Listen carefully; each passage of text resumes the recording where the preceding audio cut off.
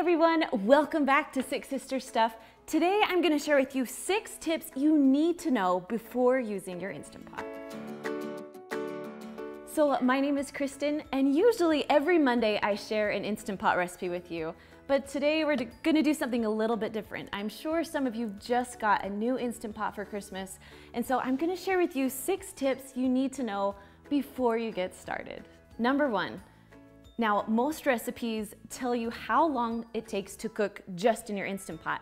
It doesn't take into account how long it takes to actually pressurize. So when you set your timer, you have to wait about, anywhere between 5 and 15 minutes for your pot to pressurize. So if you're in a hurry and you need something quick, make sure you take into account the pressurized time.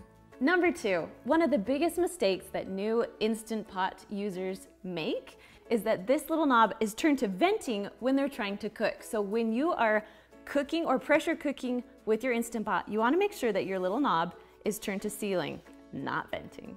Number 3, your Instant Pot needs some sort of liquid, whether it's water, chicken broth, even salsa. If it has some liquid, that's how it pressurizes. Without liquid, you'll get the lovely burn notice, which you don't want. If you're ever in doubt, just add a little bit more liquid so your pot can pressurize.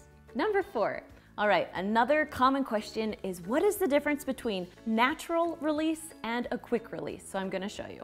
When you get started with your pressure cooker, you wanna make sure that your little knob is on sealing, right? Sealing means it's gonna cook, it's gonna pressurize.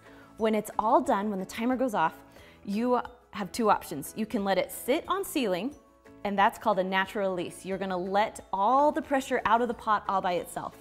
But if you want to get it quicker, you can turn the little knob to venting, and it will let all of the steam out quickly. It takes about anywhere from 1 to 3 minutes to let all of the steam out. So whenever you see any recipe that calls for a quick release or a natural release, now you know the difference. Number 5, another common question I get is, what is the difference between a manual button and a pressure cook button? So I'm gonna tell you.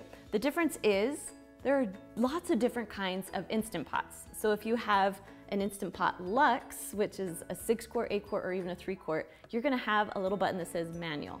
If you have a Duo, then you're gonna have a button that says pressure cook. It's actually the same button, they're just in a little bit different spots. So with the Luxe, your manual button is down below.